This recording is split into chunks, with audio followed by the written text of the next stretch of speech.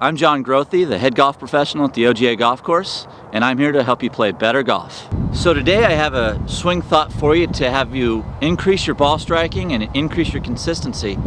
It's a drill that I call controlling the low point or controlling the divot. When you think about the best players in the world, the thing that they all do is they all know where their club is going to actually hit the turf. Ben Hogan used to say that the secret is in the dirt. Well, I'm a big proponent of that, and we all know that Mr. Hogan was a tremendous ball striker.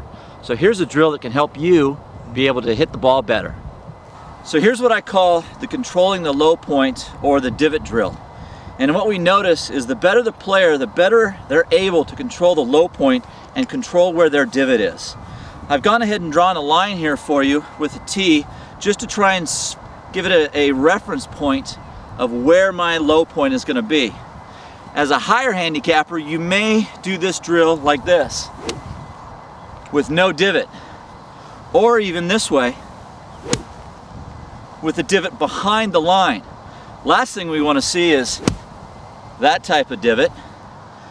Doing this drill, we want to get a nice even divot pattern in front of that line as much as we can. Now my agronomist friends are not going to be happy with me taking swings and taking divots. So find a place at your driving range or anywhere else where you can make these divots.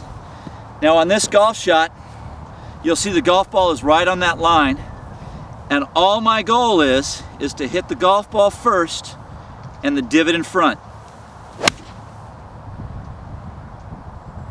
And I hit that one really good. You can see on this line, the divot is right in front of that and to the left. Do that more often and you're going to be a better player. If you have any questions on this or any other part of your game, please consult your local PGA professional.